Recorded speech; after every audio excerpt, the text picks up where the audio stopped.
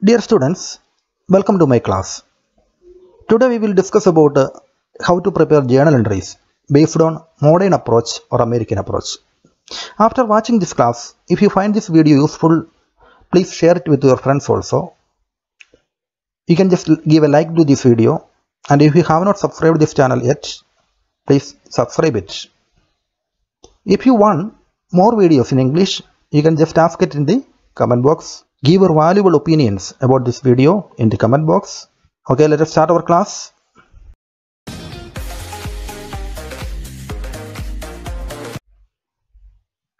First of all, let me explain what is journal.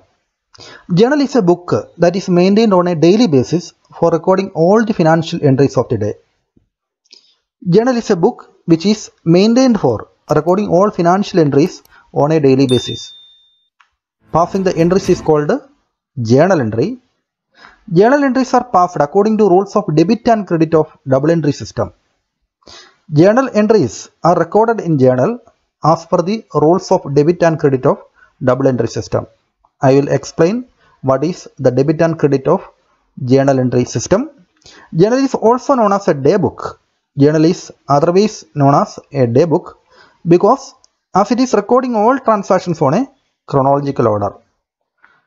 Journal is called a day book because it is recording all financial transactions on a chronological order. Chronological order means we are recording journal entries according to the time of occurrence as per the happening on a timely basis. So it is called journals are recorded on a chronological order. Then I will explain what is narration. Narration is a short description about the transactions in the journal. It is given under each journal entry. A short description under each journal entry about the transaction is called narration. Then what is journalizing? Journalizing is the act of recording transaction in the journal. Journalizing means this is the act of recording transaction in the journal. Recording transaction in the journal is called journalizing. Now let us be acquainted with the format of journal. This is the format of journal. The first column represents the date of transaction. The first column represents the date of transaction. The second column represents the name of account to be debited. There is a particulars column under which the first line represents the name of account to be debited. This is the line on which we have to debit the accounts. This debtor is usually written this side. Then say line 2, that is this is line 2. Line 2 represents the name of account to be credited. Line 2 represents the name of account to be credited. We are writing the account to be credited here. Then line 3 for narration of transaction.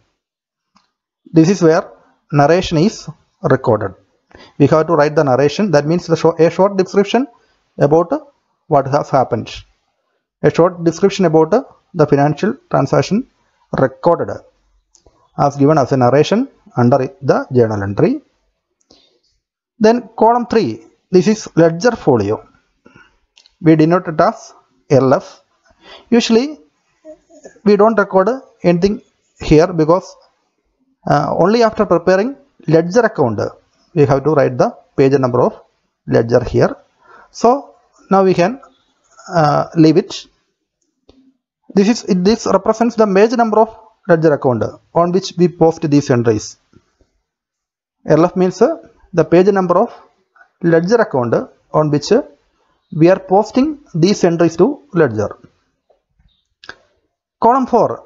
This is the amount to be debited here. This column is mentioned for debiting the amount. Column 5 is for crediting the amount. Usually these two amounts are same because it is based on journal entries are based on double entry principle. Under double entry principle, for every debit there will have a credit. So the debit and credit entries must be same on the basis of amount. The debit amount and credit amount should be the same. because we are passing the journal entries on the basis of double entry principle. Now we can study about the rules of debit and credit as per modern approach or American approach. This is the new way of making journal entries, that is modern approach or American approach. According to American approach, accounts are classified into 5 categories such as assets, liabilities, capital, expenses and incomes. Note that accounts are classified into 5 categories. The categories are assets, liabilities, capital, expenses and incomes. We have to know the entries or the items which are included in each of these sections. I will give you an exclusive list of what are assets, what are the usual liabilities, what are the expenses or income. This classification is known as modern approach. When accounts are classified into 5 categories, assets, liabilities, capital, expenses and incomes, this classification is known as modern approach. The following are debit and credit rule under this approach. We have to thoroughly understand what is the debit and credit rule under American approach. Let us see that. See, there are 5 account categories here: assets, liabilities, capital, expenses and incomes. There is debit and credit here. When asset is increased, that asset should be debited. This is the rule regarding assets. When an asset is increased, that asset should be debited. When an asset is decreased, that asset should be credited. In the case of liabilities, the rule get reversed. When liability is decreased, it is debited. And when liability is increased, it is credited. In case of capital, the same rule is applicable here as in the case of liability. When capital is decreased, it is debited. When capital is increased, it is credited. Capital is regarded as a liability. Still, capital is shown as a separate item in the balance sheet.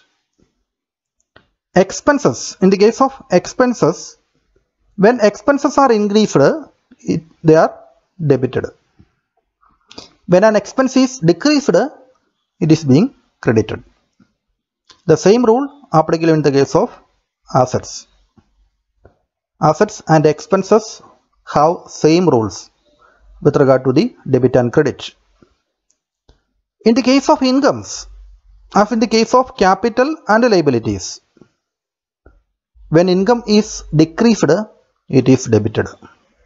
When an income is reduced or decreased, it is debited. When an income is increased, it is credited. So this is the rules regarding how to debit and credit with regard to the assets, liabilities, capital, expenses and incomes. You have to thoroughly understand these rules. You have to by heart this rule. You have to understand what to do when an asset is increased, what to do when a liability decreased or increased. In order to study very easily, we can remember these things. Assets, expenses have same rule. Liabilities, capital, incomes have same rule. In order to memorize these rules, you can remember that assets and expenses have same rule. Capital, liabilities and income have same rule. See, when liability is decreased, it is debited. Capital is decreased, it is debited. Income is decreased, it is debited.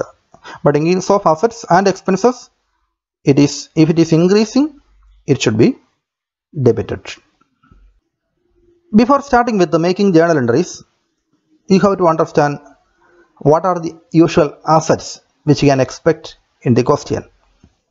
These are the various assets which we have to memorize: cash in hand, cash at bank, short-term investment, bills receivable, sundry debtors, marketable securities, closing stock, furniture and fixtures, plant and machinery, land and building, goodwill, patents, copyrights, trademarks, long-term investments. There are some liabilities also. Bills payable, sundry creditors. It is otherwise known as trade creditors. See, here sundry debtors is an asset. Here sundry creditors are liabilities. Bank overdraft. Bank overdraft means we are withdrawing money more than what we have deposited. This is case of liability. This is a current liability. Then short-term loans, long-term loans, and capital and or owner's equity. Capital is otherwise known as owner's equity. This is also shown in the liability side of balance sheet. Actually, capital is a liability for the businessman, but it is separately shown in the liability side. Then these are the list of expenses: carriage inward, octroi, wages, carriage, that means it may be carriage outward, customs duty, factory expenses, factory rent paid, salaries, office rent paid, discount allowed or paid. Discount allowed or paid is an expense, but discount received is an income. Note that point. Commission allowed or paid is an expense, but commission received is an income. Interest paid is an expense, interest received is an income. Insurance paid is an expense. Bank charges, legal charges, repairs, advertising, trade expenses, office expenses, burdens, traveling expense, stationery. Traveling expense has been repeated here, just leave it. Telephone bill expenses. These are the list of expenses. Rent received is an income, rent paid is an expense. So you have to thoroughly understand and memorize this list for making journal entries. Now let us solve a problem in which we are asked to journalize the following transactions in the book of Mr. Ashish. 2015 September 1st, he commenced business with cash. He commenced business with cash means he started business with cash. Rupees 1,80,000. He has purchased goods on 4th September for cash rupees 15,000. He purchased furniture on 8th September for rupees 16,000. These are the various transactions on which we have to make journal entries. So let us start making journal entries or recording journal entries. Now we have taken first 3 transactions for recording in the journal. First of all, draw the format of journal in the books of Ashish journal. This is the caption, date, particulars, LF, 2 amount columns, one for debit and another one for credit amount. Let us take the first business transaction. Commenced business with the cash rupees 1,80,000. For making or recording journal entries, we have to identify 2 elements in each transaction. For every transaction, there will have at least 2 elements. In this transaction, firstly understand what is happened. Commenced business with the cash. Business started with the cash. When a business is started and bringing cash, capital is brought into the business. So capital is one element. Capital is brought into the business in the form of cash. So cash is another element. So we have identified 2 elements in this transaction. One is capital and another one is cash. So we have to just apply the rules regarding cash, the asset, and capital. Let us see what are the rules. These are the rules which we studied just before. When capital is bringing into the business, it is increased. So capital is increased. When capital is increased, it should be credited. That is why capital is credited here. This is credited in the name of the owner. So Ashish capital, or you can just write as capital account. When capital is increased, it is credited. Capital is brought into the business in the form of cash. Cash is an asset and asset is increasing here. So cash is debited. When an asset increases, it is debited. So cash account added to capital account. This is written here just to know what is happened. When an asset increased, it should be debited. When you are writing in the examination, you need not write this here. You just write cash account added to Ashish capital account. You can give just a narration, started business with the cash. You can just write the question without amount here also. Then let us move to the next transaction. Purchased goods for cash, rupees 15,000. Purchased goods means we have purchased goods into the business. When we are making purchasing goods, it should be recorded in purchase account. Purchase account is maintained for recording transaction related to goods only. If you are making any other assets like furniture, land, building, etc., it is treated in that asset account. But when we are making purchases or when we are purchasing goods, we have to deal it with the purchase account. Purchase account should be debited here because we can take it in two ways. Consider it as goods as stock. Goods is otherwise called stock. Stock is an asset. We are making purchases, so goods or stock is increasing. When an asset increases, it should be debited. But we are debiting not in the name of asset because we are purchased goods. So purchase account should be debited. We can think it in another way also. Purchase, take it as an expense. If you are purchasing something, we are making payments and it is taking just as an expense. Expense is increased when we are making purchases. When expense increasing, it should be debited. Then we have purchased for cash. We have paid cash for the goods purchased.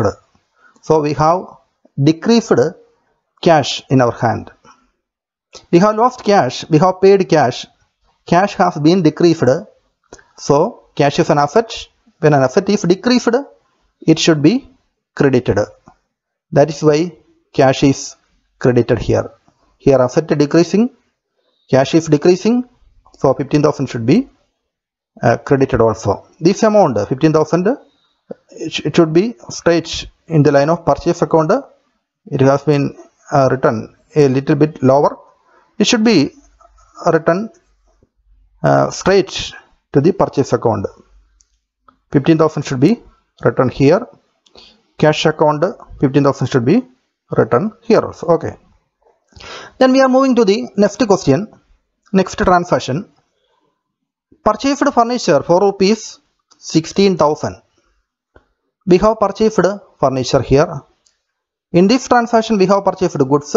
So purchase account should be debited. When we are purchasing any other asset, that asset should be debited. We should debit that asset. Means furniture account should be debited. Furniture is an asset. When we are purchasing furniture, that asset is increased, so it should be debited. So furniture is debited here. Then we have purchased furniture by paying cash. Purchased furniture for rupees 16,000. So we have paid 16,000 rupees. So cash is decreasing here. Cash is an asset. When an asset decreases, it should be credited. That is why cash is credited here. Purchased furniture, a short narration is also given. Then moving to the next transaction. Sold goods for rupees 14,000. We have sold goods for rupees 14,000. When we are making sales or when we are selling goods, we have to open another account called sales account. When we have purchased goods, we debited purchase account. when we sell goods, it should be credited. Sales account should be credited. We have sold goods for cash. So cash has arrived into the business. Cash is increased. Cash is an asset. When an asset increasing, it should be debited. So cash is debited here. We have credited sales account because we have lost or decreased asset like goods, stock. So sales account is credited here. We can take it in another way also. We can treat sales as an income. When we are making sales, our income is increasing. When an income is increasing, it should be credited. Cash sales can be given as a short narration. Amount should be given straight in this line. Then next transaction, bought goods from Madhu. That means purchased goods from Madhu. A name has been mentioned here. Please note this name, because when we are making anything, if you have purchased for cash, we need not mention the name there. Here the name of the seller has been given here, so we should treat it as a credit purchase. When a name of the person is given in the transaction, in case of purchase or sales, it should be treated as a credit transaction. It is not specifically mentioned in this transaction that we have purchased goods for cash. The term cash is not given here. We have purchased goods from Madhu for rupees 20,000, because we should take it as we have purchased goods on credit from Madhu. So the two elements here are, one is Madhu and another one is we have purchased goods, so naturally purchase account is there. We have purchased goods. When we are purchasing goods, purchase account should be debited. There is no change in that. So purchase account is debited here. Assume that PURCHES, purchase, is there. Goods or asset increases, so purchase account is debited, and Madhu account is credited. Why Madhu account is credited here? Who is Madhu to the business? If we have purchased on credit from Madhu, we need to pay the cash in future to Madhu. So Madhu is credited to the business. Who is a creditor? Creditor is a person to whom the business firm owes something. If you have to pay cash to anybody, that person is called a creditor. So Madhu is a creditor here. Creditor is a liability. Creditor is a liability for the business. When we are making credit purchase, the liability is increasing. We have to make payment in future to Madhu. So he is a liability. Liability is increased here. When a liability is increased, it should be credited. That liability, that creditor, Madhu, should be credited here. Bought goods from Madhu on credit. Give a short narration. We are moving to another transaction. Sold goods to Shyam for cash rupees 8,000. See, a name has been mentioned here. Even though a name has been mentioned here, it should not be taken as a credit sale, because it has been specifically mentioned that the transaction happened for cash. The element, the term cash has been specifically mentioned in the transaction. So we need not consider Shyam here. We have sold goods and we have received payment in cash, rupees 8,000. So leave the Shyam here. We can take sales and the cash of the two elements here. Cash has arrived because we have sold goods for cash. Cash is an asset. When an asset increases, it should be debited.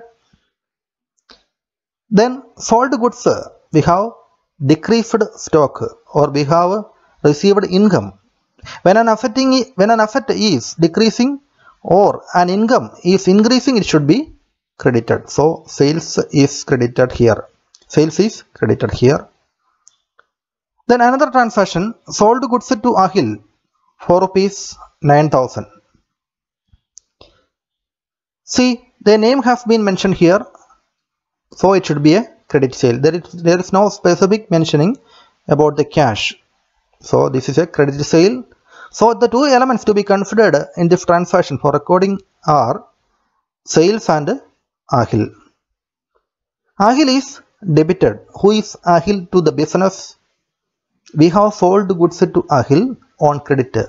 So Ahil is the person who have to pay money to the firm in future.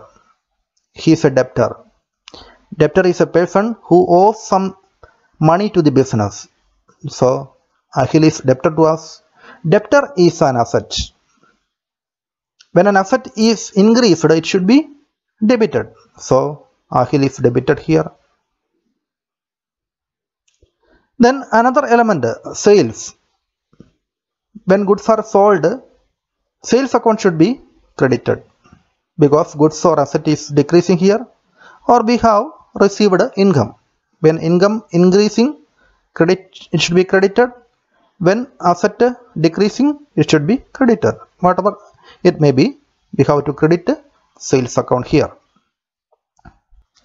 Then moving to next transaction, paid Madhu cash rupees 7,500. Then what are the two elements to be considered for journal entry here?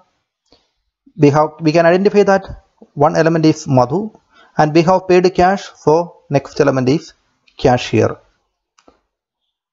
Who is Madhu to the business? Madhu was a person from whom we have purchased goods, so we have to make payment to Madhu. Madhu is a person to whom we have to make payment, so Madhu is a creditor. Creditor is a liability. When Madhu is paid, our present liability is decreased. If we have to give 7,500 rupees to Madhu, and after giving this amount to Madhu, there is no liability. Liability is decreased. So Madhu is debited here. When we are making payment to any creditor, that creditor should be debited because when liability is decreased, it should be debited. We have paid cash to Madhu, so cash is decreasing here. Cash is an asset.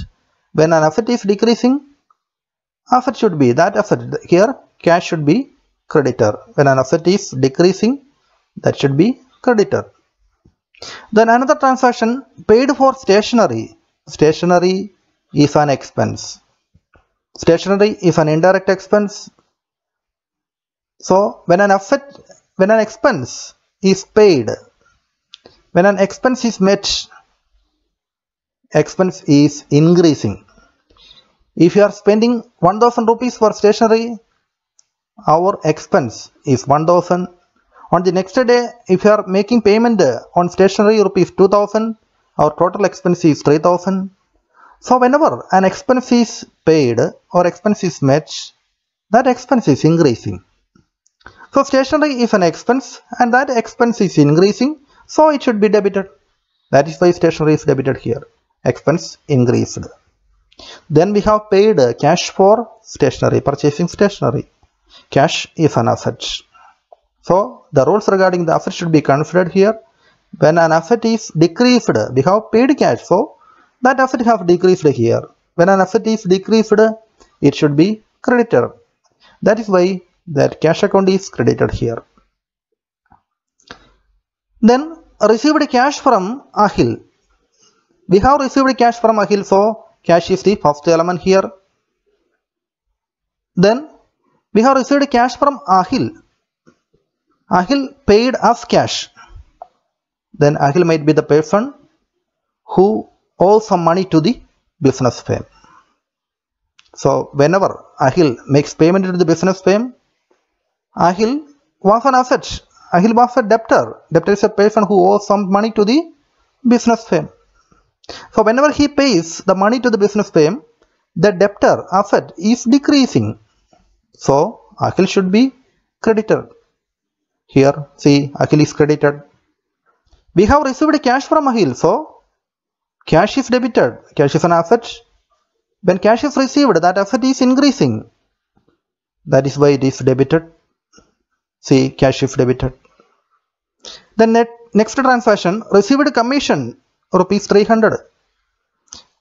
See, we have received commission. So, commission is an income. If we have paid commission, it should be taken as an expense. But we have received commission, it should be taken as an income. When an income is increasing, that income should be credited. When an income is increasing, that income should be credited. That is why commission is credited here. We have received commission in the form of cash. So cash is the another element. Cash is an asset. Cash is the increased here. When asset is increased, that asset should be debited. So cash is debited. Next, paid salaries to account. Salary is an expense. When an expense is paid, that expense is increasing. So when expense is increasing, that expense should be debited. So salary account should be debited. Salary account debtor. We have paid salaries to accountant in the form of cash. So the next element is cash. We need not consider accountant here.